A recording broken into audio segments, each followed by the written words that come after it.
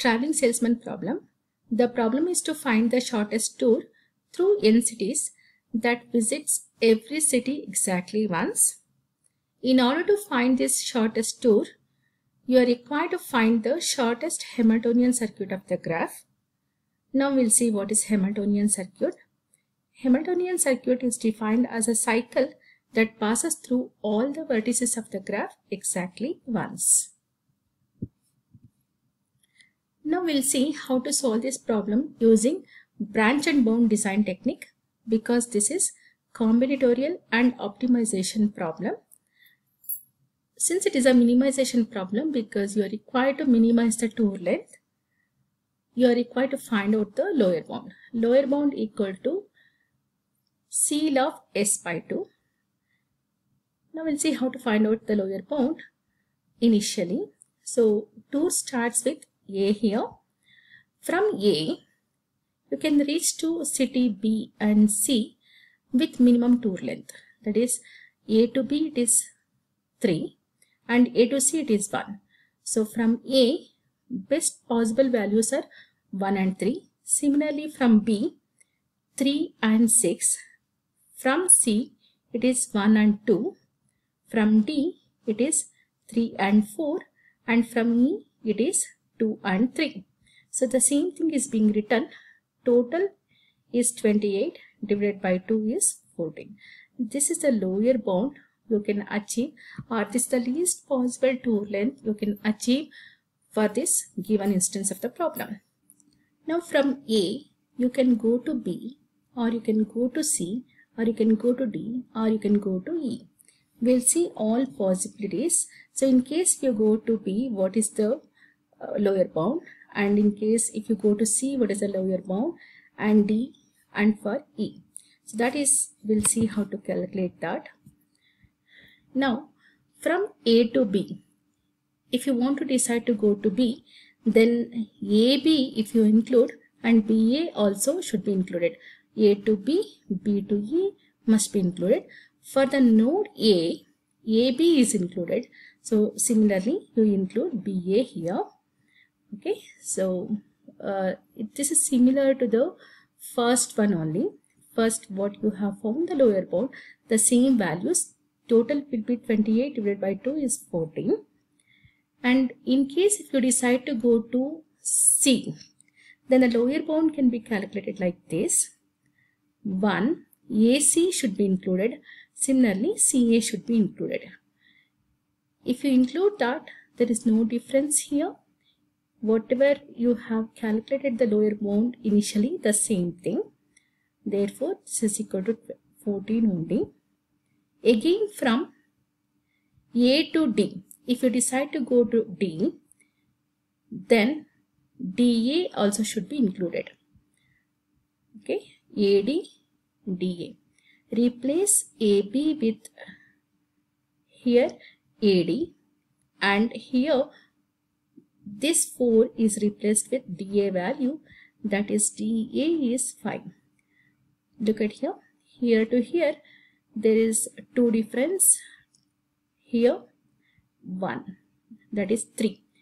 There is an increase in 3, so add 3 to this, 31 by 2, that is equal to 16, because you are required to take the CL of this value. And from A to E, if you want to go, then AE should be included. Here from A, the first minimum choice is 1, and instead of taking the minimum value, what I am taking is A to E, because we are deciding to go to E. AE I have considered, include that AE. Once you have included AE here, and EA also should be included. So in the node E, you have to include the HEA. So replace this 3 by 8. So here there is 5 increase, and here 5 increase, totally 10 increase in the value. Add 10 to this, that is 38 by 2, it's equal to 19. Look at here, if you decide to go to B, then the lower bound is 14.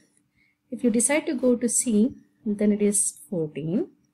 And if you decide to go to say D, A to D, then it is equal to 16.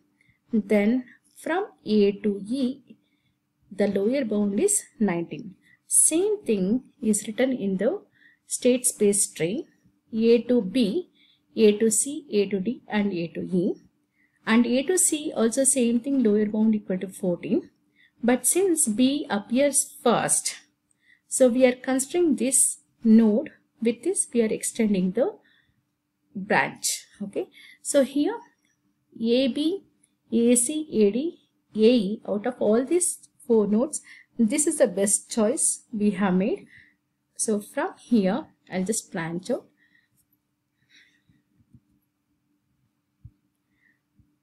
Once you decided to go to B, you have only 3 choices. Either you go to C, or you are required to go to D, or you are required to go to E. Okay, so calculate the lower bound. In case if you decide to go to from B to C, then BC, CB should be included. That means in the node B, consider the first lower bound what you have calculated here. The same thing you consider here, because for A, for the node A, 1, and we decided to include AB. HAB is included here. And for B again, AB is to be included. AB is the must and should edge in for the node B. And from B, you need to go to C. So here if you go to C, 6, the length of the edge is 6.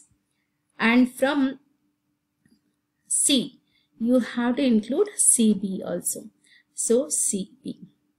If you include that, it is 6. Here there is no increase. Here there is an increase in 4. Therefore add 4 to this, 32 by 2. It is 60. Okay.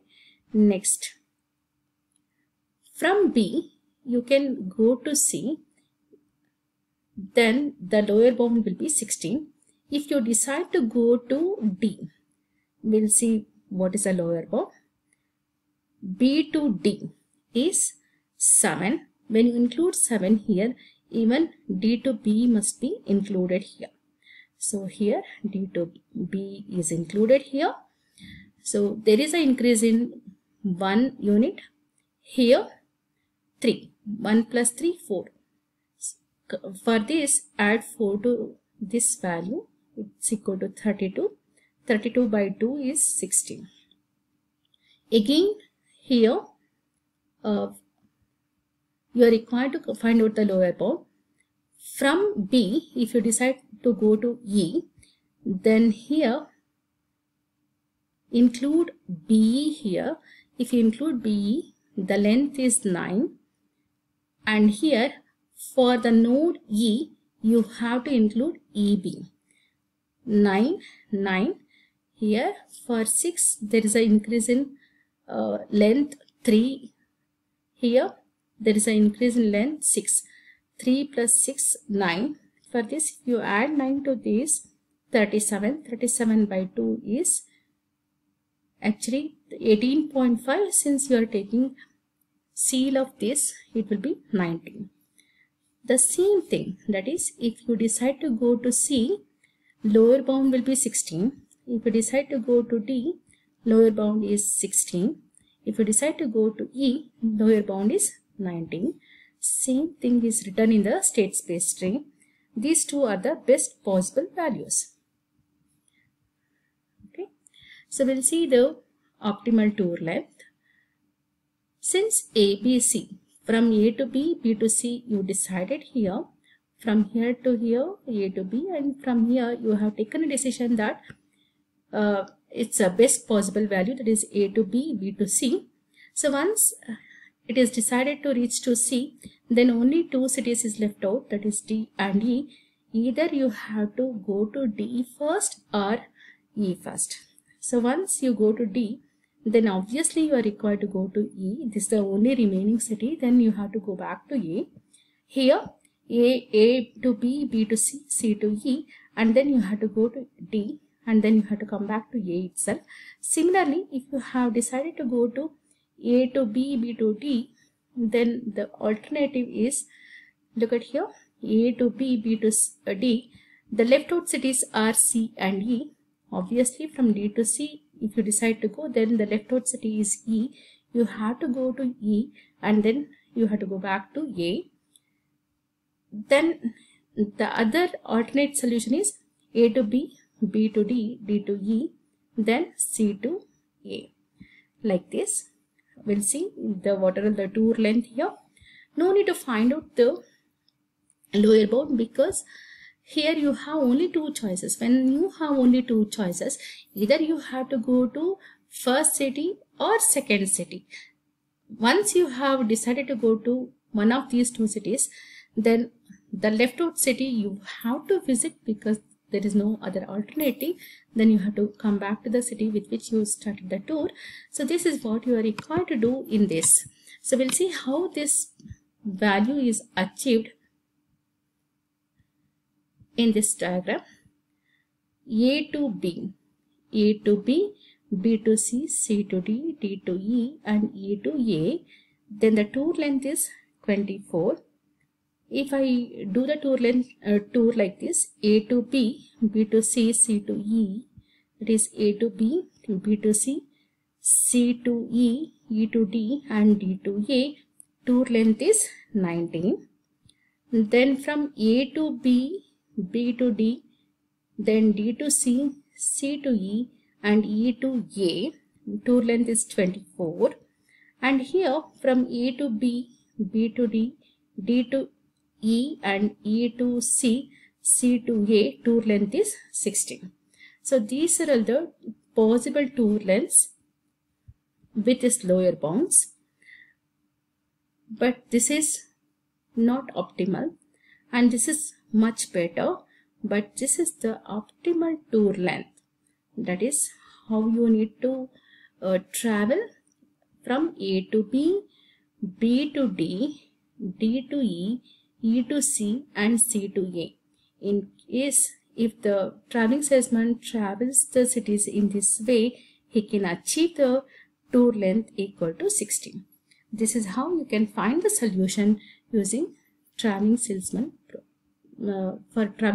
problem using branch and bound design technique.